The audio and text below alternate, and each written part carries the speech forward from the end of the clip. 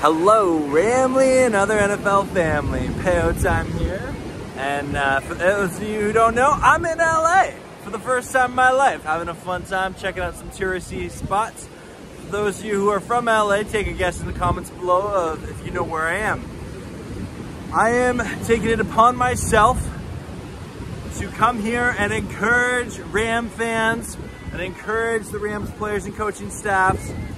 I know it was a tough loss against the Buffalo Bills. However, judging by the results of our other NFC West counterparts, oh, my foot just got wet.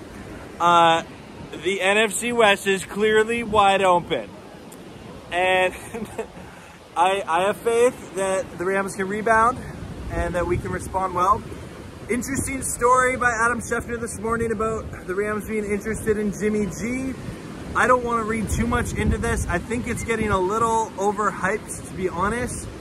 I could see how there is a bit of reaction from it, but clearly if Jimmy G was going to be available and the Rams could get him on some sort of deal, it would make sense for them to do that.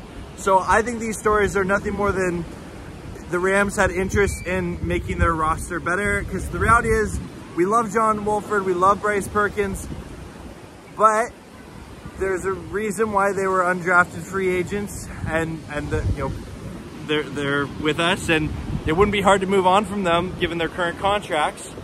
And so if the Rams did want to secure that backup role, and for someone like Jimmy G as a backup, that'd be pretty cool. But I don't think we need to read too much into this. I'm really curious to see what happens with Cam Akers. That is something I will overreact to, and I will say I am someone that thought, hey, like Cam Akers is the guy, he's our lead running back, but it clearly seems that he has some work to do. Well, that was a big wave. He has some work to do still, and we'll have to monitor the running back situation. Kyren Williams is going to miss some times. Brian Allen is going to miss some time, and it's really unfortunate. But I am optimistic that this coaching staff and this front office will put the players in place for success against the Falcons.